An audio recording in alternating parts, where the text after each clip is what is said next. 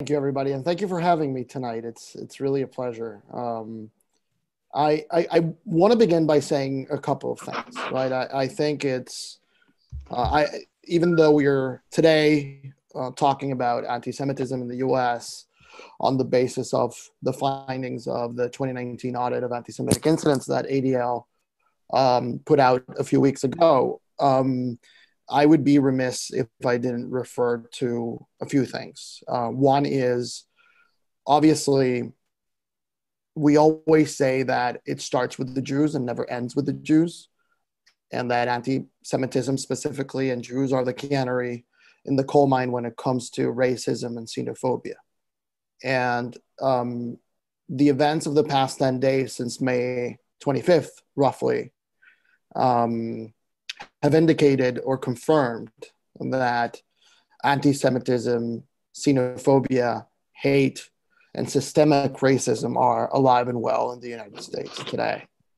That sadly, the murder of an individual at the hands of police has sparked protests all around the country, and that I think we should recognize that before we move forward. We should also recognize that this happens in the middle of a very difficult moment, which is a recession as a result of a pandemic, and that the backdrop of what we're going to be talking about today, which is the 2019 numbers, just present to us a way to introduce an existing situation that will inform what will result when we come out at the other end of the tunnel in 2019, when some of the restrictions and social distancing norms are lifted. I say this because Jews are already being blamed for COVID-19 and for spreading COVID-19. But that's nothing new. It's the same old monster wearing new clothes, basically. It's the plague of the Middle Ages. It's many tropes rolled up into one. And I think we need to acknowledge that. The other thing that I want to refer to very quickly before I go into the numbers is the fact that we are sincerely afraid of what's going to happen with the 2020 numbers once the full effects of the recession are felt. The economic downturn, I should say. I'm not an economist to qualify whether this is a depression or recession or the correct economic terminology. However, it is true that every time that there is an economic downturn, somebody is scapegoated, and it's normally Jews and other minorities. Immigrants in many cases for taking jobs, so on and so forth. So I'm going to pause there with that introduction and say that having situated ourselves on this, the situation was indeed stark in 2019. We saw very many things, but chief among them is 2,107 incidents of anti-Semitism during the course of 1 year. That's about 6 incidents per day, if you think about it. That means that we can lose sight of the fact that because of how large these numbers were, that there is an individual, a family, an institution, or a community being affected by each one of these instances. The other thing that I want to say before I move forward is what the audit is and what it isn't. The audit is a measure of anti-Semitic incidents in the country. It is not a measure of anti-Semitic attitudes. For that, we conduct surveys.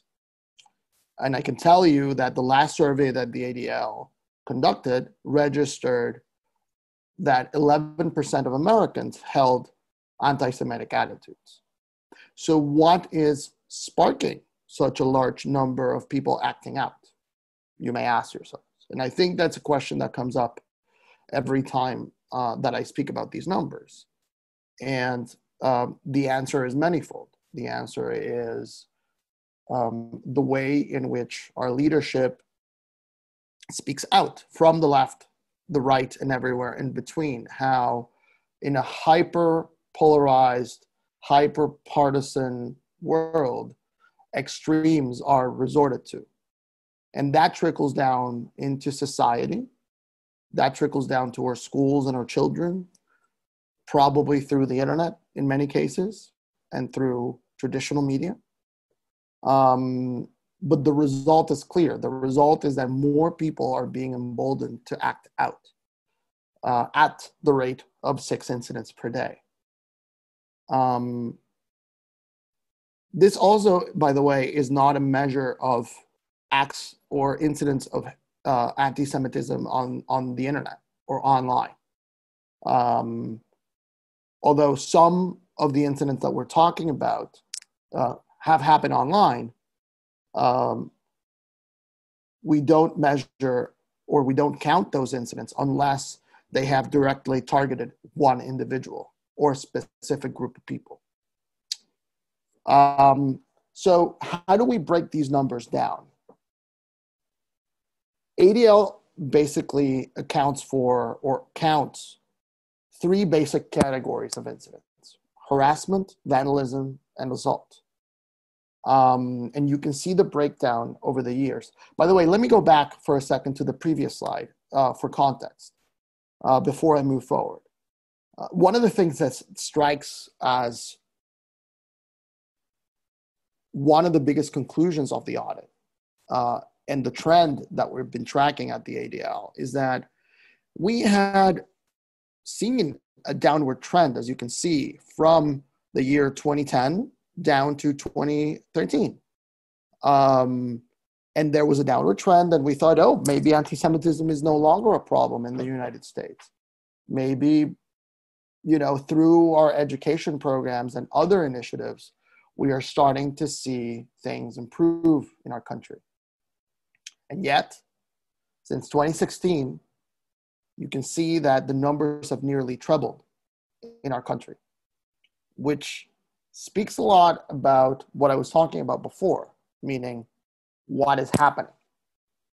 So what does that look like? How does that breakdown look like? Again, and I'm sorry for having backtracked before.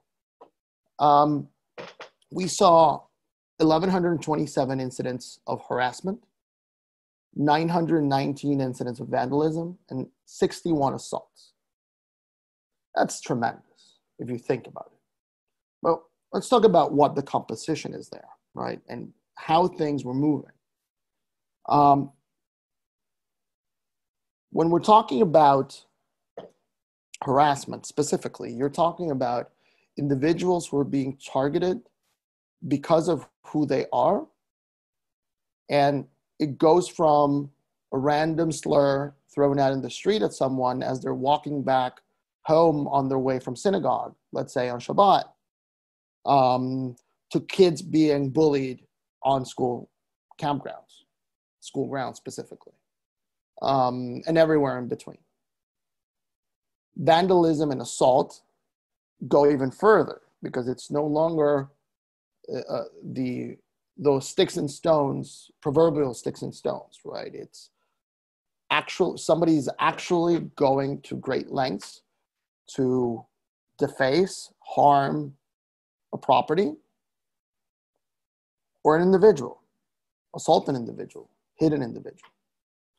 And the particularly worrisome number here is obviously the increase in assaults from 39 the year before to 61 in 2019. And that includes, by the way, 4 trends that we saw during the year. And I can speak further about these because sadly, out of the 4 most problematic trends that we saw in our country during 2019, our office in New York and New Jersey had to oversee and respond to 3 of those 4 trends. But let's start with the fact that Jewish institutions were targeted 234 times during the year 2019. That's 154 synagogues, 30 flyers, and 60 incidents of vandalism. But that also includes the Poway incident that occurred at the beginning of the year in March, where a Chabad was specifically targeted by a white supremacist individual or an individual holding white supremacist ideology. It was followed later in December by December 10th, more specifically by the Jersey City shooting that was in that case perpetrated by individuals holding what is called the Black Hebrew Israelite ideology. It's, for those of you who are not familiar with that, the Black Hebrew Israelites are a sect that holds the belief that Jews are imposters and that have appropriated the true chosen people in the true Jewish religion from African Americans specifically, and who also believe that whites are envoys of Satan, more specifically. In the middle of that, by the way, the situation took a turn for the worse. And we saw roughly 8 assaults in the days of Hanukkah that were bookended by Jersey City and Monsey specifically.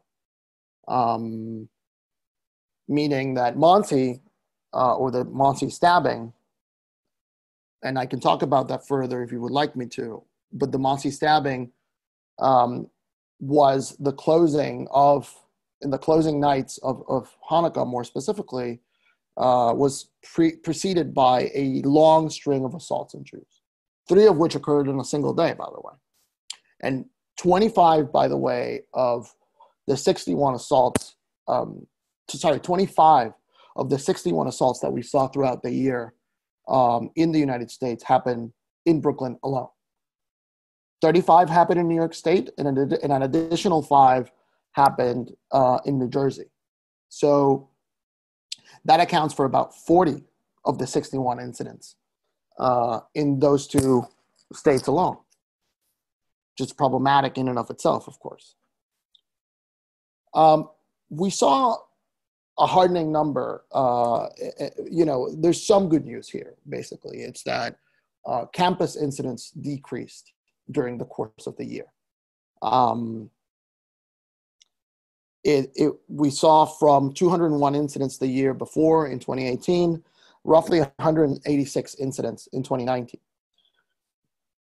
20% of those, by the way, had some mention of Israel or Zionism as part of that, which is, of course, problematic in and of itself, given that students are being targeted for their beliefs that there should be a Jewish homeland for the Jewish people.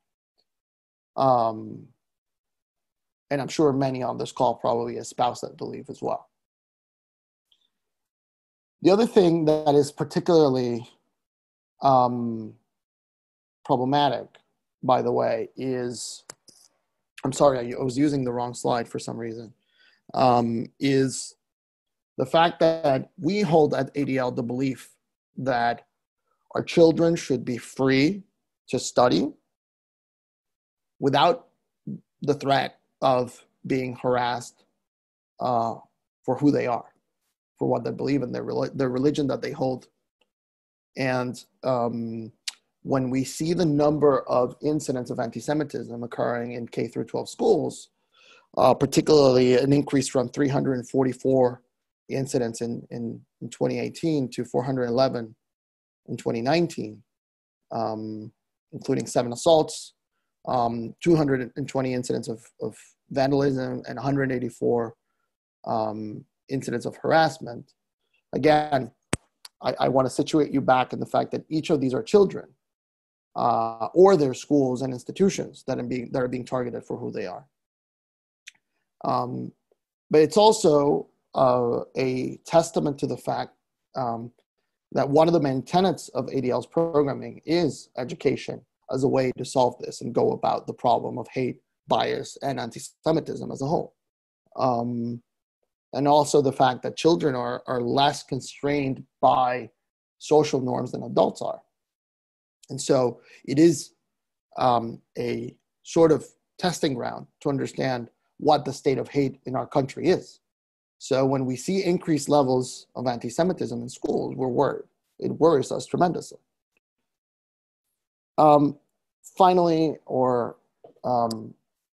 almost to the end on this particular part, we saw, for context, a number of incidents that were carried out by extremists. Now, I don't want to say that these were exclusively anti-Semitic, by the way, but there's a lot of propaganda going on in the United States by white supremacist groups, including, but not limited to, the Patriot Front, the Loyal White Knights, the New Jersey European Heritage Association, just to name a few. Now, of those incidents, we saw 2,700 incidents of propaganda, and that is a separate report that the Anti-Defamation League puts out every year, accounting for that. 270 contained specific anti-Semitic imagery. Now, I don't have to tell you that even though we don't count the 2,700 as incidents, specific incidents of anti-Semitism, each time that a minority group or a Jewish person encounters one of these flyers or stickers out in the street, this obviously contributes to their feelings of anxiety and obviously climate of fear among Jews and non-Jews and Jewish minorities as well. So again, 270, or roughly 10% of the 2,700, were considered specifically anti-Semitic, with imagery that is similar to the one I'm showing you right now, meaning that there were swastikas or specific references to the Nazi regime, so on and so forth, or caricatures and cartoons of Jews in stereotypical tropes, more specifically. Finally, there is a category of incidents that we look at every year, which is a specific category of anti-Zionism or anti-Zionist activity. And that is also up from 140 incidents in 2018 to 175 incidents in 2019. Some of the imagery is what you're seeing now.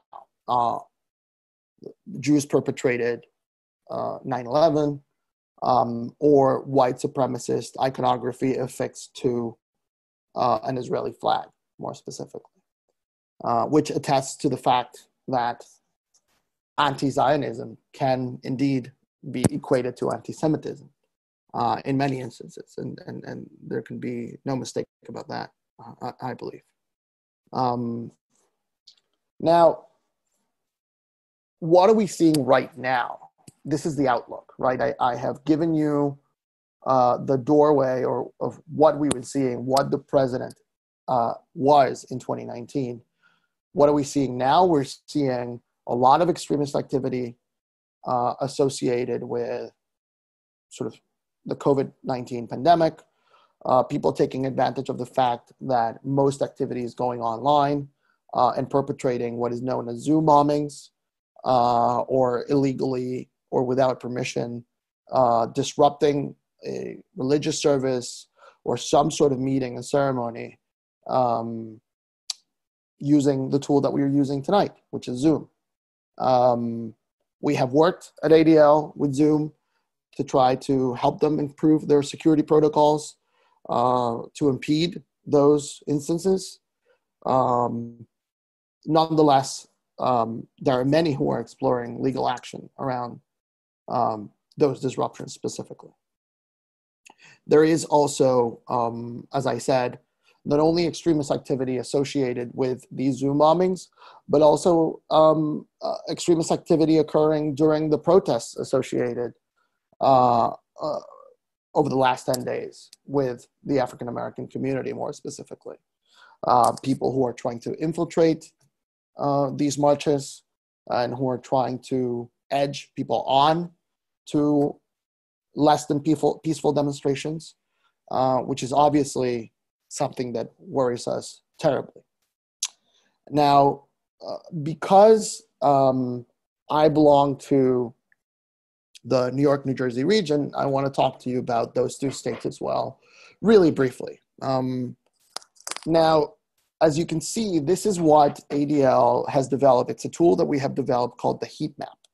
The heat map, basically, for those of you who are not familiar with the term, pinpoints where things are happening or depicts graphically where acts of anti-Semitism are happening. Now, in New York and New Jersey, we saw roughly 37% of all incidents of anti-Semitism occurring in the United States, which means that when you look at this map that I'm showing you right now, the bubbles around the Northeast overshadow every other bubble you can possibly see. And I've talked to you already about some of the trends that we saw there. Now, when it comes to New York State more specifically, we saw 238 incidents of vandalism in 2019, 157 incidents of harassment, and as I told you already, 35 incidents of assault. That is an increase up to a total of 430 incidents of 26% from 340 the year before. As I'm able to show you, the trend in assault continues to move upwards. There were 11 incidents of assault in 2017, 17 in 2018, and 35 in 2019. And by the way, I want to say something here, which is, insofar as the methodology is concerned, ADL counts incidents and not victims. So what does this mean? If there were 5 stabbing victims in the Monsey stabbing incident, that counts as 1 incident, not 5. The total number of victims, by the way, in the United States was 95 of those 61 incidents that I mentioned before for the totality of the country, more specifically. Now, when it comes to territory and territorial distribution, 75% of all incidents that we saw in New York State occurred in the confines of the 5 boroughs. That speaks to a number of things. Obviously, the majority of the incidents occurred in Brooklyn, as you're able to see in this map, followed by Manhattan, Queens, Staten Island, and the Bronx. Now, we have been pointing to the fact that more reporting and more training of law enforcement is necessary because we think that for however large the population is in New York City, having that large concentration in one specific area is not possible necessarily. There must be more training of law enforcement.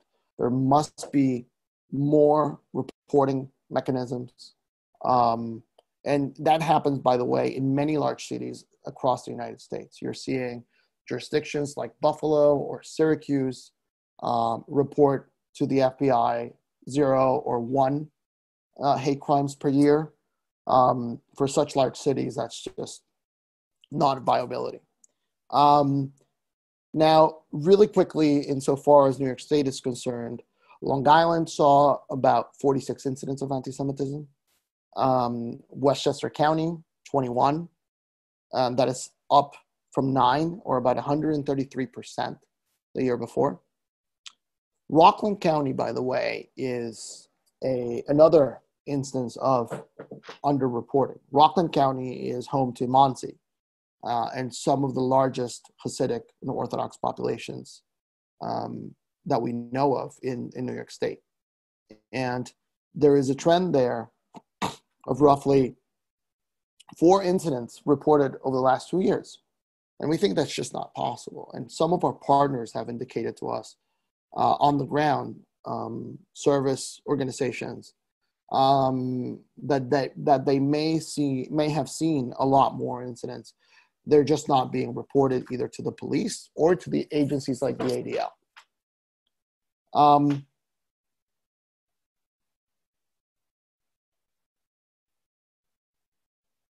There is, of course, as you can see, a distribution over time of these things.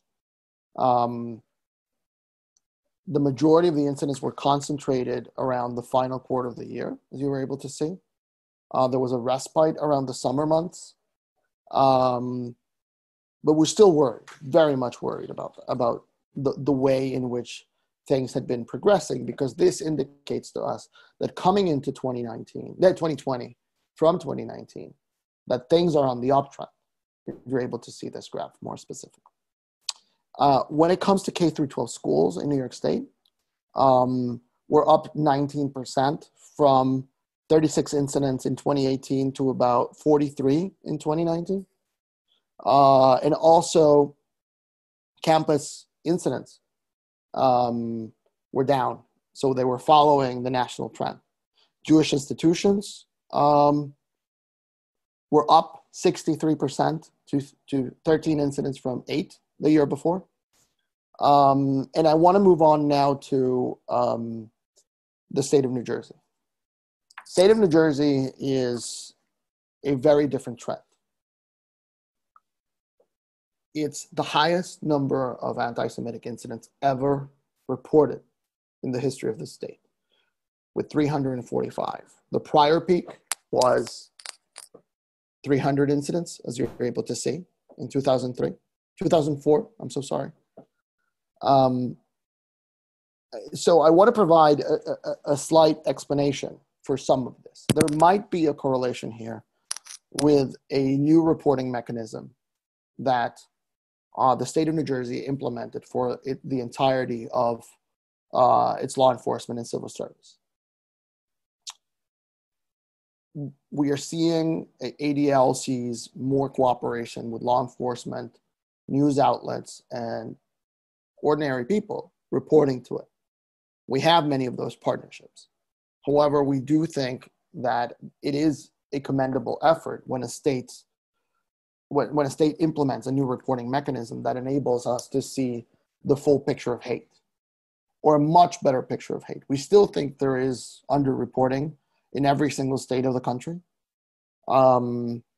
Nonetheless, we are heartened to see that there are policy changes here, and that moving forward, we will be able to see even more if we use this as a benchmark.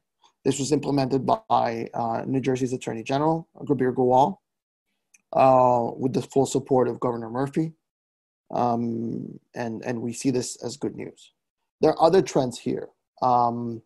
Obviously, when you see how things have increased, 161 incidents of harassment up from 94, 179 incidents of vandalism up from 104 the year before, and 5 assaults, which, sounds like very little, but the physical harm done to an individual and the trauma that is generated by having someone think that they can go ahead and hit you out on the street is something that people don't really tend to forget. As I said, the environment in schools is something that we track very closely. And you're seeing this tremendous spike in K through 12 school activity in New Jersey, up to 97 incidents in 2019.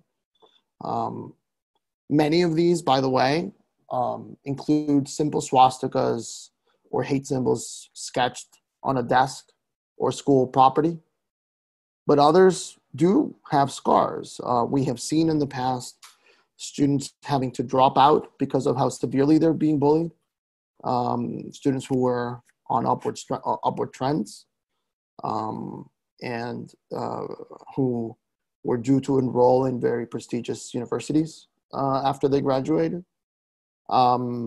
And so that has a very lasting effect on the individual that suffers. And the community itself has to rally from the trauma of imagine you're coming into your school one day and you see an entire wall graffitied with hate symbols. I don't think that's something that a student forgets very easily. In terms of territory, you can see the concentration in the state of New Jersey around the coastal area. But one thing that I want to point to is that Ocean County, New Jersey, which is the home to Lakewood Township, Jackson, Toms River, Howell, and Brick, went from 21 incidents of anti-Semitism in the year 2018 to 54 in 2019. So what happened there? You may or may not have heard of a Facebook group, an accompanying website called Rise Up Ocean County. Rise Up Ocean County, it was a group that emerged in October of 2018 and was taken down by Facebook eventually with, by the way, ADL's participation and help, including their YouTube channel in February, March of this year, of 2020. But during the course of 2019, we were able to see how Ocean County, New Jersey went from 4th in the state in incidents of anti-Semitism to 1st in the state in incidents of anti-Semitism, which is a clear testimony in my way and some proof that what happens in the online world doesn't stay in the online world and trickles down to the real world, including incidents like where we saw 56 cars had their tires slashed in one evening. And this was celebrated before it happened and edged on before it happened and celebrated after it happened on the group that I'm referring to, with the very, very notable trend that only houses with mezuzahs on them saw the cars parked in front of them get their tires slashed. So the second county in the state, by the way, is Bergen County, which is another county with a very sizable Jewish population. But you can see how the concentration is along the coastline, with the exception of Hudson County, which is anyway where Jersey City is and where the Jersey City shooting occurred. So I'm going to stop here, and I'm going to open up for questions. I want to thank you for listening. I hope I didn't take too long. I think I did, but nonetheless, I'm all ears. Alex, thank you. That was great. I'm wondering, why don't you count individual people who are harmed as opposed, in other words, you count 9 people who were stabbed in one incident as one incident. Why don't you count them as 9? That is the best practice that is recommended by FBI in their investigations. And that is the way that law enforcement on a nationwide basis counts these incidents. And so we have adopted that practice as a way to ensure statistical parity between, or statistical equivalence between the numbers of hate crimes that are published by the FBI and our numbers in many cases. Okay. Thank you.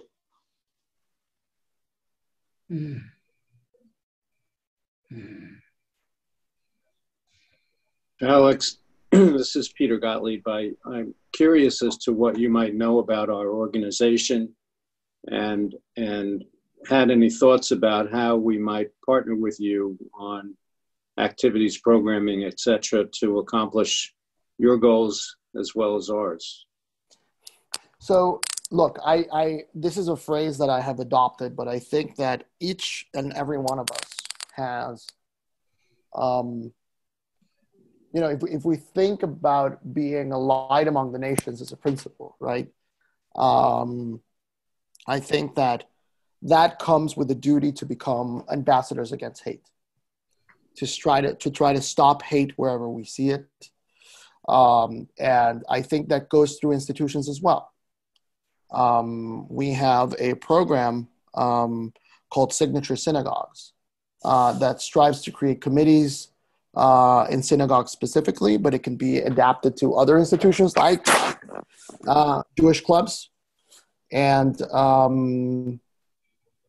obviously, I want to invite you, and if you have any curiosity as to how that could be implemented, obviously, please don't hesitate to reach out to me. I will put you in touch with the right people in our organization, and we can try to move that forward. Obviously, speaking engagements like these and other trainings that we have are paramount and are a basis for a lot of the activity that we do, but also promoting our educational programming, anti-bias education, so on and so forth, is also something that I would recommend in terms of partnering up. So open to any discussion, and if I have mischaracterized any part of the correct of the organization, forgive me. No, not at all. How about you personally? You and your office, do you find yourselves targets of harassment? So given that this is being recorded, I'm going to say yes, but not provide many examples for security reasons. But it is the case, and it is the case that we have found ourselves targeted because of we're on live television. We write op-eds. We make public appearances. And some of us become recognizable, and our names become recognizable, and some of our social media accounts become targets in many cases. But I don't think we have to personalize the fight or try to make ourselves into any type of heroes for fighting that fight. I think when I say, or martyrs, by the way, for that matter, I think that if one thing or one conclusion that I derive from these numbers is that every single one of us, for the mere fact that we could be wearing a yarmulke or be recognizable or non-recognizable for our last names, could be the target of an anti-Semitic incident. And I don't think that we can lose sight of that. Regardless of the fact that you work at the ADL or you're a doctor or a lawyer or an entrepreneur or own your own shop somewhere. That is what we're seeing.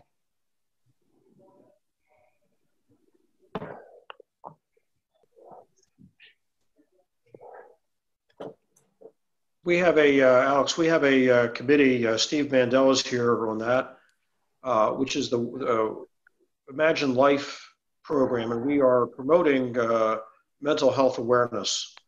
And do you find that these anti-Semitic incidents have a detrimental effect on people's mental health? Not only, of course, the physical health, God forbid, of being attacked, but physically attacked, but what's the harm to them mentally? Well, without portraying myself, and hi, Steve, by the way. Steve and I know each other. Steve is also in one of my committees, but I hope I don't give too much away. Without portraying myself as a mental health specialist, I want to say that there's many effects to each one of these incidents, right? And they're very lasting, by the way. I was trying to refer to those before when I was speaking about how individuals don't tend to forget when something like this has happened to them. But also they have ripple effects throughout the communities. And some are akin to PTSD in many ways, right? People relive the incidents as it happens to them over and over and over again. And they blame themselves many times for, well, what would have happened if I hadn't walked down that street that night? Or why did I have to, quote unquote, provoke someone for the mere fact of being Jewish, right? And I don't think that's fair to anybody. And I don't think that any community should have to live with those lasting effects for many years or so, and sometimes entire lifetimes. We have partnered up in the past with organizations providing psychological support. in the aftermath of incidents, particularly deadly incidents like the Jersey City shooting or the Monsey stabbing or the Poway incident. But it doesn't have to go that far. There was an incident during the course of 2019 where a gentleman had an entire rock thrown at his face by an individual, and some of his teeth were knocked out. And that got a lot of publicity and occurred in Brooklyn. So, yeah, I think that it's not only the individual that is affected by lasting psychological effects, but it's also that individual's family, that individual's community, and how it provokes and induces fear in the people that it affects and that people that touches. And I think that we can't lose sight of that because of the large numbers that I showed at the beginning. Steve? So the ADL is very much involved in healthcare disparity among those who are disabled and those who are perceived to be culturally victims. So the ADL has been a leader in that regard. And can you describe some of those programs and initiatives of a positive nature that we're bringing to the community? Yeah, so I think in general, the ADL tries to be a voice against those who are being discriminated against, more specifically. We provide advice. We have advocated for individuals who have suffered discrimination or disadvantages in many ways. I think if you ask me, how the ADL contributes in general, it's not a dissimilar way to what each and every one of us can do, which is to speak out, to use our bully pulpit, to encourage legislation being enacted to curb those who are disadvantaged or discriminated against. Obviously, urging others to use their bully pulpits to call these things out. And, obviously trying to educate the public to build bridges of understanding, right, in many ways. So I think depending on the state, because this is a national organization at the end of the day, you will see different efforts being enacted and being localized and adapted to the specific needs of the 25 offices that the ADL has nationwide. And so it really does depend on where you're living, basically, the effect of what you will see. I can tell you that, my team, which is the operations team in our region, finds themselves often, let's say, calling into nursing homes and trying to ensure that adequate care is being provided to certain individuals when they even write in, because they can't even fill out many times a online form. They're in these institutions and they don't have access to the internet, or they don't have access to computers many times. And so they write a letter, and our team scrambles and tries to help out as much as they possibly can. So the next question is, what can the ADL do to assist the Federation and Jewish Men's Clubs in promoting your No Place for Hate programs? And how can we relate that to our 25,000 members? So for those of you who don't know what No Place for Hate is, so ADL has an entire suite of educational programming.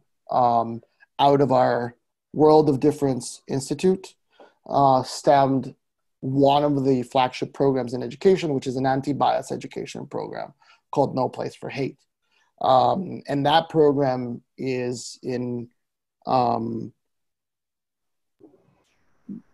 more than 200 schools in New York State alone, and thousands of schools around the country, serving hundreds of thousands, if not millions of kids, in trying to sort of not learn or be deprogrammed from bias and unlearn hate, so to speak, because hate, as we say, is a learned behavior. Nobody's born hating the other. So if hate can be learned, it can be unlearned. And that is the aim, the ultimate aim of most of ADL's, if not all of ADL's educational programs. So what I would say is, if you know your superintendent, if you know your principal, present those programs to them as a way to fight hate everywhere. I think that if we fight it through education, it's a winning battle. If we try to fight it elsewhere, we don't have as much as an advantage. But again, I think it's something that we can try to disseminate through the Signature Synagogue program that I described before, and in many other ways. Of course, there are other programs. It's not only No Place for Hate, as Steve mentioned.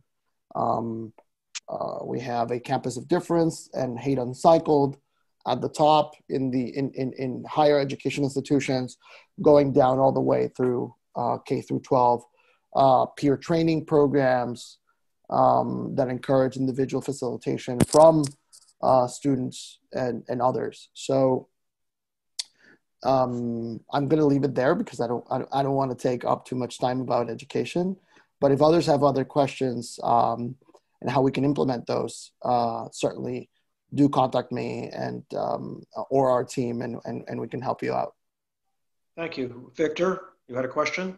Yes. First, I thank you for your excellent presentation. I like the mapping aspects. I was helping the NYPD and develop their crime mapping about years ago. And I think a lot can be made, maybe you've done this, but a lot can be made from the mapping of the incidents. There are maybe from the U.S. Census, and you can compare different things. One obvious question in a particular area, because there are more Jews or because there are more Jewish institutions, is there a segment of the society that is close or nearby that encourage the incidents there, and so on and so on. So there are many different ways to look at once you've mapped this excellent database. And I don't know if you've done any of this, try to compare why there is more in certain places. Absolutely. I will encourage you. I showed you what we call our heat map, which is our hate, anti-Semitism, extremism, and terrorism map, which goes down to the zip code level specifically, and enumerates all of those types and different layers in the map, and it's a searchable index, very similar to what you're used to from what I'm hearing about when it comes to law enforcement. It's not as detailed sometimes as law enforcement, which has to go down to the street level or the block level sometimes. Yes. In order to triangulate where things are happening, and so assign patrol cars specifically, or patrol routes in many cases. In my past life, I was doing municipal security planning for a mayor's office, so I know a little bit about that. But in any event, I think that there historically is an undeniable correlation between more heavily populated Jewish areas with numbers of incidents, right? You can't perpetrate incidents of anti-Semitism where there are no Jews, right? But I have to say that we need to be very careful about that characterization, because it is correlation, not causation, right? And I think we need to be very clear about that. By the way, nobody should be targeted for the mere fact of their existence in a neighborhood, right? And so there are also factors like migration from one year to the next. Communities establish themselves fairly quickly. One example of that, by the way, is how quickly, over the course of 2 or 3 years, the Jersey City community established itself as a Hasidic community in Jersey City, and then very shortly thereafter, they were victims of a crime like the shooting that they had to experience. So one needs to be very nimble in their studies of these patterns. And that's why, obviously, we rank per county and per zip code how things are happening, and we're viewing things. And that's how we concentrate our efforts to curb hate as well, right? Thank you. If I may just add one other point, that one of the things we did is these cameras. Seizing up, Victor. We're missing part of what you're saying. Pardon? You are seizing up. Your modem is seizing up, and we're not hearing everything you're saying. Oh, I apologize. Can you hear me better now? So far. Things we learned is that where there were a lot of cameras, and publicizing that there were crime. So we heard there were a lot of converts, and then there was a blank. Oh, okay. So I think I heard the gist of the question nonetheless, and I'm going to try to answer based on what I understood. I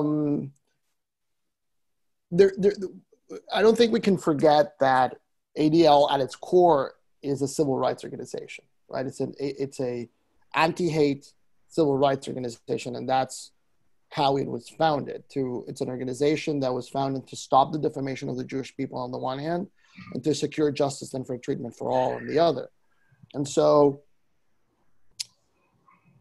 the use of surveillance in general is something that is always up for debate. It's always a hot topic. I don't want to obviously discount it.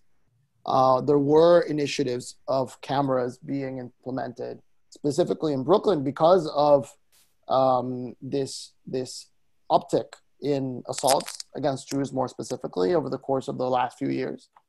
And so I don't want to say a definitive yes, a definitive no.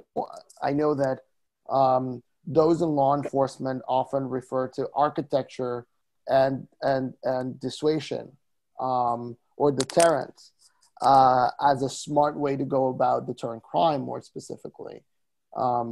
But surveillance is a specific way where I think we need to be very careful in how we implement this, how far and how long we store the footage for, more specifically, so as to, respect individual freedoms as well. Thank you. Are there any other questions for Alex? I want to just mention before we close that the men's club at Tree of Life Synagogue in Pittsburgh, there are brothers, and it happens that their rabbi is going to be hosted by our organization tomorrow for a pre-Shabbat shmooze, kiddush, and ultimately Kabbalat Shabbat service. He also was trained as a cantor before becoming a rabbi. So if you would like an invitation to that, no pressure. No pressure at all. To forward that to you, and we have a very strong feeling about that synagogue because of the activity of their men's club, and obviously because of the incident that happened there. So we can share that with you. Please share the invitation. I have to share that I have a young family that also requires my presence, but if they permit it, I would love to be there. Now, I do want to share something about that, because I think you bring up an interesting point, which is to me, it's the proximity of these events as we have seen them over the past 18 months or a little bit more than that, right? It's who would have thought that in the course of less than 2 years, you would have had 4 deadly incidents in the continental United States against Jews, more specifically. Not in my lifetime. We had the Pittsburgh incident in October, the Poway incident in March, the Jersey City incident back in December. 20 days later, we had the Monsey incident. And I think that speaks volumes about the state of hate in our country. Very sobering, unfortunately. I want to thank Alex. Thank you so much for the time you've given us. It's really very valuable and very illuminating. I wish it was better news, of course. We all do. But again, we want to thank all the participants. We wish you all safe. Please be safe, and hope your families are healthy. And we wish you a good evening. Thank you Thank you very much. Thank you very much. Thank you very much. Thank you, Alex. Good show. Thank you. Thank you. Good night.